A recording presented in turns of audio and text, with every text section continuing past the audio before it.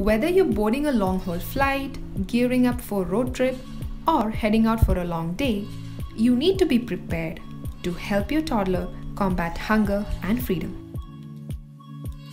To help you out on your next adventure, I have some great tricks and hacks coming along your way.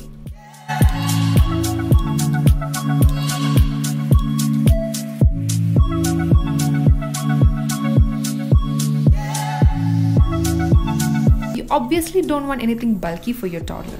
Something super comfortable, lightweight, and cute like this frantic velvet plush bag, which can hold pretty much all the supplies your child might need.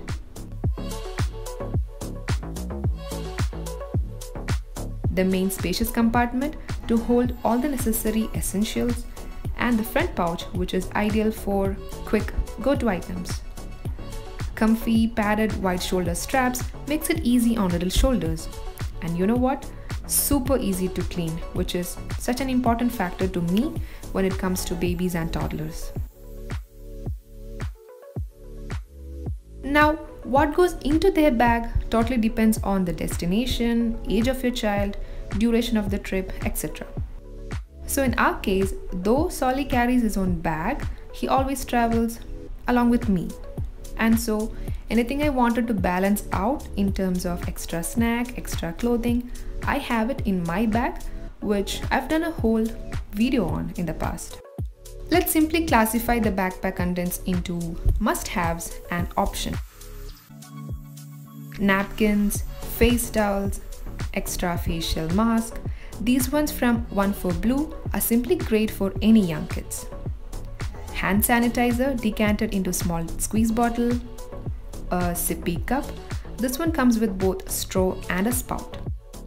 Now in terms of entertainment, I guess all kids enjoy stickers. We also have these mini coloring books, some crayons and sketch pens in small ziplocs. We then have few mini cars, an activity book which he wanted to carry all the time. And this dinosaur coloring set was a gift he received on his second birthday. And it's that perfect thing to carry while on travel. It's got a compartment for all the colors, stickers and stuffs. I save this as a very last resort. These connector pens, I love the fact that these caps clips onto each other and you won't miss the caps again. Also, it's another little entertainment for them. I always tend to keep an empty Ziploc bag in here, one in my bag and one even in the car. A couple of other must-haves that you don't necessarily have to pack in their backpack includes disposable or silicone bibs, first aid, wet wipes, extra pair of clothing and a blanket. It's also a good thing to have a comb, a watch, maybe a sunglass, a neck pillow, headphones, book to read, especially if you're on a long road trip. I've also covered the whole road trip hacks in one of my videos in the past. Definitely check that out for more on the road tips. Now in terms of treat, again I prefer carrying it in my bag, or in case of long drive, I prepare a little survival kit with all his favorite toys and treats in it. One important thing to have in their backpack, especially if they go to preschool, nursery or schools, is to have their personal information in it. Write it down, stick it down, whatever. It's very important just in case they are lost, which is scary, I know. Now, if your child suffers from motion sickness, it's always better to carry any medication.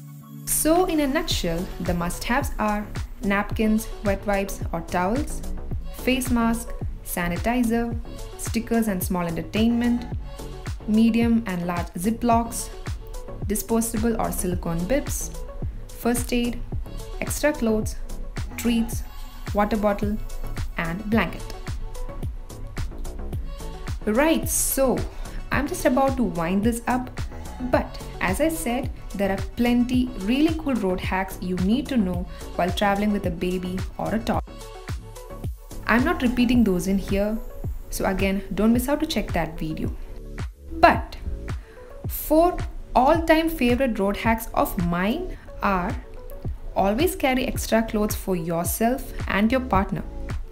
Traveling with kids means accident anywhere, anytime. So be prepared. Protect your car seat with a mattress protector or water-resistant blanket. Again, you never know. Extra water cans in the trunk, not for drinking but for easy cleanups, etc. And lastly, simply wrap a tiny toffee or lollipop or toy with aluminum foil and it instantly becomes a surprise for them during the trip.